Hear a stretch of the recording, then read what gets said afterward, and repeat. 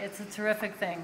We are so excited about having renewed the lease, and we can't thank Pat Malloy enough. Having the stability to know we have a space in order to find a permanent home, because that is our main goal right now, is to find a permanent home. But having this space now and having that stability gives us the opportunity to really develop the new home where we're going. I am absolutely thrilled to be staying in Sag Harbor. I think I'm thrilled for the community. I'm thrilled for all the local businesses. I'm thrilled for myself because I live in Sag Harbor. I live in Sag Harbor.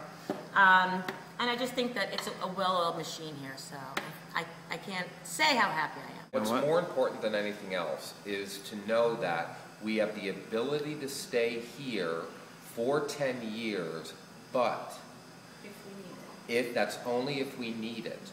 We are looking for a permanent home that we own, that we are not a rental tenant. And that is our main objective right now, because we're going to need to raise a lot of money once we identify that home, because there'll be renovations or building from the ground up. So we're going full steam ahead, knowing that we can still produce theater here while we identify the new home. And as soon as we identify it, then we're going to give our notice here on the lease, and this is what Pat Malloy has done for us. He has given us that time period so that as soon as we identify the home, we have a 2-year out.